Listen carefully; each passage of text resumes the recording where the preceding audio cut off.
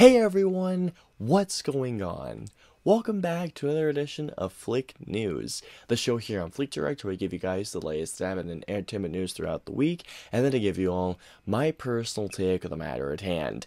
I'm your host Dodds, to put on in this week. My word, there were quite a few bombshells that dropped this week, and I'm going to start with the first big one. This is a big bombshell that dropped that does get me a little concerned, but I'm still holding up for optimism, and that is this. As you all know, the Cannes Festival, either way, the Cannes Film Festival has been going on for the past couple of days, and the Cannes Film Festival is essentially the one of the big, I believe, 5 films festivals. One of them is Martin Scorsese's new film, I think, Killers of the Flower Moon, if I'm not mistaken, and that film had got glowing, rave reviews, but one film in particular that did debut is the latest and last Indiana Jones film, which is Indiana Jones: The Dial of Destiny, which is a film that I cannot wait to see, made by James Mangold, although I think it's one of the best writers working today. But apparently, guys, get this, Indiana Jones: The Dial of Destiny debuted to mixed reviews. As a matter of fact, guys, Indiana Jones: The Dial of Destiny is currently sitting at a 52% on Rotten Tomatoes. To be fair, Indiana Jones and the Dial of Destiny has only about 9 reviews so far, which is still at a small amount of reviews, but it's just enough to an extent to give a critical conscious. Am I a little bit worried about this? Sure I am, because here's the thing.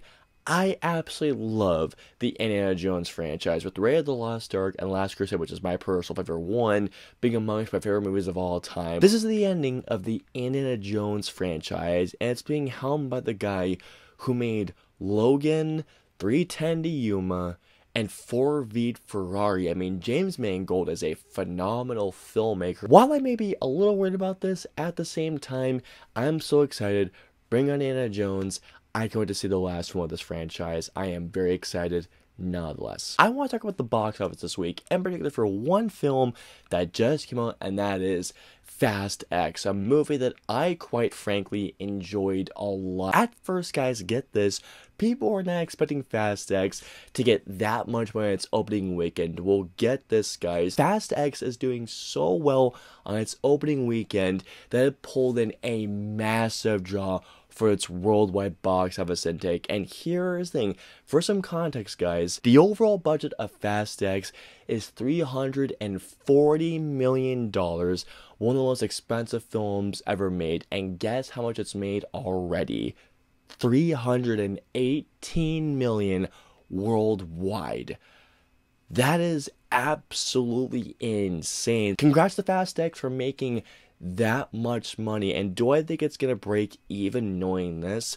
Abso-freaking-lutely. And knowing where this film ended, I can't wait to see more. I know this was a tiny update, but this was still an update I want to share because I am really this movie to succeed. I want to see the last 2 movies, given especially how it ended, and knowing it made this much. Congratulations to everybody on the Fast X team, with the director Louis Leterrier and everybody involved. You guys made an awesome movie that I had a great time with, and knowing how much money it made, it makes me very excited to see where this franchise is going to go next for its last 2 movies. I cannot wait. Congratulations, Fast X crew. Congratulations. When I saw this particular headline, I got a little nervous, but at the same time, I know the reason why everything has ceased, but at the same time, I can't help but be a little bit nervous. Let's talk about The Last of Us on HBO, which, by the way, if you have not seen The Last of Us, somehow, please check it out, guys.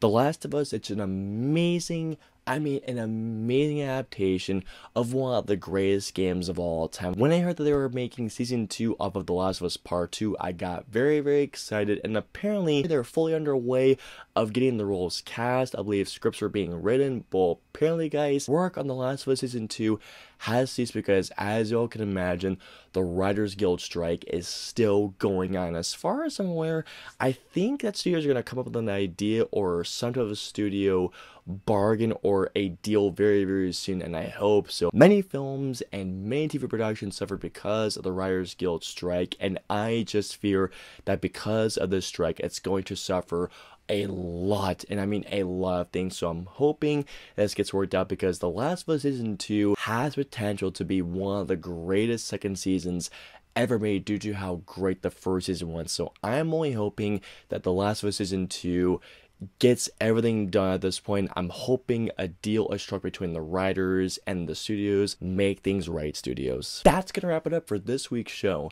Please comment on us down below. Starting off, how do y'all feel about Indiana Jones 5, The Dial of Destiny, getting mixed reviews upon its debut at the Cannes Film Festival, or the Con, I keep getting them mixed up. Also, how do you feel about Fast X making a monster of an opening at the box office? And also, how do you all feel about The Last of Us Season 2 stopping work altogether due to the Writers Guild of America strike?